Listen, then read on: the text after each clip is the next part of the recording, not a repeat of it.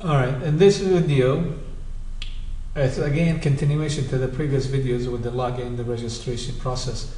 Now once we log in, we need to display some of the information that comes from the database. Remember, when usually you log in the first page, and if you remember, we created an object in the data model, in the model storage. We have created an object called user object, and it has all the following information.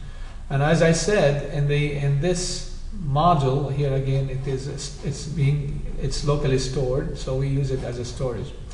As I said, these information here can be used throughout your application. Usually you get it on the first page, but how would you use it in the other pages in your app? It's very simple. If you look at the admin page first, we have two labels, and I call this label name, and then we have label type. What should happen when we first load this page, when the page is shown, so if you select admin page and then load or page show, you can do what? You can do one of these actions here, but one of them is called mapping.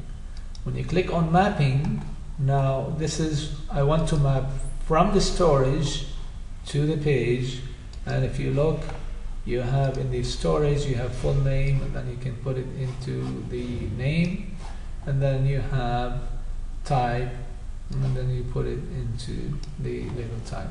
Okay, so that's all we have to do. And we do the same thing with the other page.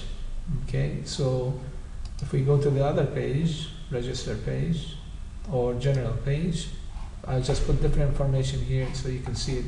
So you can again do page show. You're getting page show here. You're getting the information from the mapping, and from storage, here is the user data that we created in the storage. Here is your general page. Here I have just phone and name. So I'll put full name and then phone number. Save and return.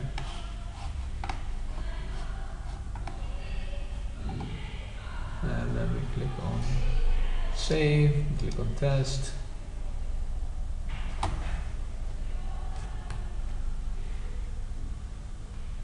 And then now you'll notice if I type in Ali and then I type in 123, I'll get in the admin page, and this is the information coming from that local storage, that object that we've created. Now if I do, should have done log out. If you did Omar and then same password, if you look in log in, and then you'll see Omar here. Okay, and then we got different page, and finally if you type in here John and then log in, you'll see that you got transmit.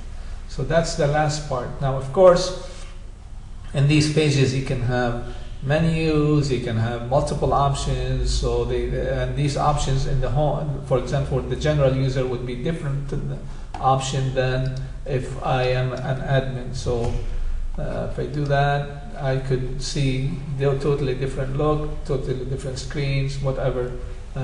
So this is one way to create a database with some authentication, and based on the type of the user, it takes you to the proper part of your app. All right, I hope you find this useful, and I'll be posting more videos related to this. All right, take care.